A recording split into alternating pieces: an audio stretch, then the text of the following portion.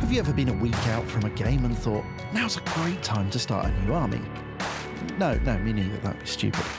I'm Chris, this is Offbeat Builds, and today I'm going to be showing you how I kitbashed, converted and painted this Chaos army to meet a ridiculous self-imposed deadline. When I'm starting a new project, I like to come up with a basic set of rules to help build and paint a coherent looking set of models. I like the idea of an Iron Warrior's successor legion that inherits their forefathers' machine-friendly nature, but with the ironic twist that they're slowly corroding away due to the influence of the Immaterium. For my basic Chaos Space Marines, the Mark 6 armoured Horus Heresy bodies have been augmented with Chaos Space Marine power packs and shoulder pads to try and keep things looking a bit more 40k. I had these in the bits box, but they're so common they should be available from even the most incompetent of bits retailers. For the techie side of the Legion's aesthetic, I scratch-built scopes and other optical sights for most of the ranged weapons from styrene rod, in this case 2mm hex section with various bits of tube and rod to represent the lenses, mounts and adjustment turrets. This kind of thing is, well, it's a bit of a nightmare, especially when you're making 20 of them, but it really does help add to the unique look and feel of an army. This example Legionnaire got an old Khorne Berserker chainsword, the Lucky Duck, but it did get the chunky rivet treatment to help it fit in with the aesthetic of the rest of the model. All in all, I built 20 standard Chaos Space Marines following this basic outline. To add variety, they've been augmented with Jeweler's Chain, Citadel Skulls and bits that fell off an old Admech sprue. I do need a name for these guys though.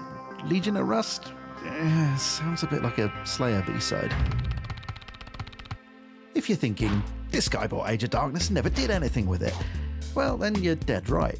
So the Cataphractii Terminator models got the battle damage treatment before getting hit with a generous peppering of rivets. I got rid of the tabards because tabards are silly, but before I did that I drilled a couple of holes to add in a chain, because Chaos do love them a good chain. This was held in place with the heads of dressmakers' pins and coated with thin superglue to stop the thing errantly flopping around between its thighs. Anyway, I left the arms as is for the combi bolter and power fist toting chap since I was on a deadline, and I'd spent hours making lots of little scopes for the rank and file troops like an idiot. To bring some chaos to the Cataphractii models, I did literally that. Chopping up some Chaos Terminator trophy racks that I had in the bits box and gluing them in place in pre-drilled holes in the top of the armour. The roof armour? I'm going to go with roof armour, feels better. Which is exactly why I went for the Reaper autocannon in the squad, again from the Chaos Terminator kit via my bits box. And because of the rule of 3, I swapped out the puny Cataphractii power sword with an accursed weapon from, well, you get the idea. The 5 Terminators took me to 25 models completed in around 20 hours of work, and if I was a proper YouTuber, I'd be building the tension right now by questioning whether I'd done enough to make it to my deadline. But am I a proper YouTuber? Time for a Demon Prince. One the size of a knight, obviously. This had nothing to do with the fact that I had a spare Armiger kit, and everything to do with my love of Demon engines. Now, Davey here is too big, and his base is too big, but I don't play against people that care about that sort of thing, so we're all good. After the customary riveting, I decided to add a third leg in the form of chains from the Flail of the Unforgiven from the old Deathwing Knight kit. And the irony of using that as groin decoration is, well, it exists. As does the head, which I decided needed some mechanical chin tentacles. I can't believe I wrote that down, but look, there it is in the script. And this. The chintacles are made from flexible copper wire from Zinj Industries, but guitar strings will work just as well here. Oh yeah. Want to see a magic trick? When it comes to weapons, I dove right back into the old Irony box and found the big hammer from the Nemesis Dreadknight. I carved off the Imperial finery and slapped on some rivets. All that was needed to marry this up with the Armiger arm segments was a piece of 4mm styrene tube to form a wrist. Once the arm was fully set, I replaced the plastic cables that I'd cut to get the pose to work with more of that flexible copper wire from Zinj.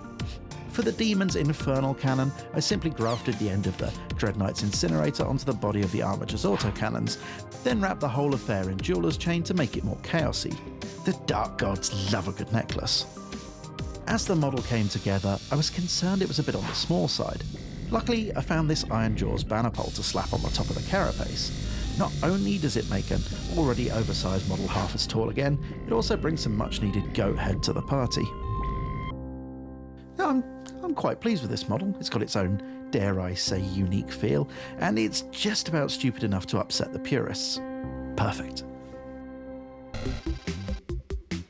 Back to the heresy, and it's time for a Contemptor-based Hellbrute. The official model is, well, it's not my favourite. So I thought, why not entrap a champion of chaos in a much classier mobile tomb? That's not rhetorical, so while you're answering that one, here's some rivets. Last year I made an orc warboss from an old Deamon Prince model, obviously, which meant I had this demonic withered hand thing lying around, which fits rather nicely into the Contemptor close combat weapon arm. I tidied the mess up with some sprue goo, which is something I'm bored of explaining, so have some text to enjoy while I'm getting some more rivets done. The rest of the model went together as you'd imagine. Torso, arms, novelty oversized death cannons, and pointy finger of doom. On top of that, literally, I added some more of the Chaos Terminator trophy racks and called it a day. A nice simple conversion that I think looks pretty effective, and all from the pile of shame. Look, I better stop congratulating myself because at this point I only had some days to go. Last on the chopping block is a Master of Executions, which is almost insultingly easy to convert from one of the Praetor models. Slap on some Chaos shoulder pads, a backpack and a head. I chose a helmeted head because I prefer my executioners anonymous, and Horus is your mother's brother. I did say it was almost insultingly easy. Looks the part though. With the main builds complete, there was still one step to go to finish the Rusty Boys. The rust. Most of this would be done with paint, but I used some Vallejo terrain paste to add some heavy corrosion to some of the innermost parts of the model. Now, it looks absolutely terrible at this stage, but you have to trust the process. Oh god, it's time for... Obviously, these rusty fellas are going to have a lot of browny orange tones going on in the palette, so I gave the old colour wheel a spin, and it turns out turquoise is the way to go for the armour. I played around with a couple of test models and came up with a scheme that would take around 40 minutes per model to paint, which was doable. A couple of the steps did use the airbrush, but really it wouldn't have taken much longer with a normal brush. The key to the scheme is the Croxagore Scales Contrast Base Coat, followed by an all-over oil wash of phthalo blue.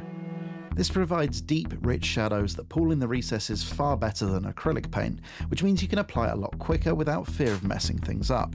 And if you do, you can always pull it back with a little bit of white spirit. Oil and enamel paints are just a godsend for speed painting. This is a truth fact.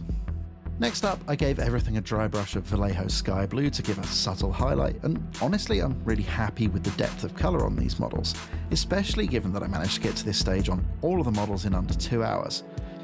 Anyway, the rust started out with a base coat of Vallejo English Uniform, but any mid-brown will do.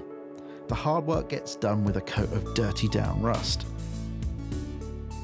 You paint this on and it sort of develops into a textured, super matte rusty finish. No talent required. I gave the rust patches a dry brush of gunmetal to add a bit of metallic highlight anywhere I thought there might be some wear, before turning my attention to any power weapons. These were repainted white and hit with a single coat of striking scorpion green contrast paint. I knew I wouldn't have time to do anything fancy with these, so contrast is a lifesaver for creating some tonal variation. At this stage, I had super bold, clean armour and incredibly dull matte rust. So to tie everything together, I applied a coat of AK Interactive streaking grime over literally everything. Once it was touch dry, I went back in with various Q-tips, sponges and brushes loaded with white spirit to pull it back, which leaves a subtle coat in all the recesses. This quick and dirty approach to weathering really does help pull the various parts of the paint job together. And that's basically it, save for the bases, which I went for a nice neutral grey so as not to overpower what is a surprisingly colourful looking Chaos Space Marine army. So then, did I finish in time to make my game? Yeah, of course, but the game did get called off. But that's not really the point. Stupid YouTube against the clock stuff is just that, stupid. There's value in the techniques and maybe even inspiration, but really, all that we're confirming here is the power of deadlines. which is way too bleak to end on, so help me come up with a name for this rusty legion. Best suggestion in the comments wins my eternal soul.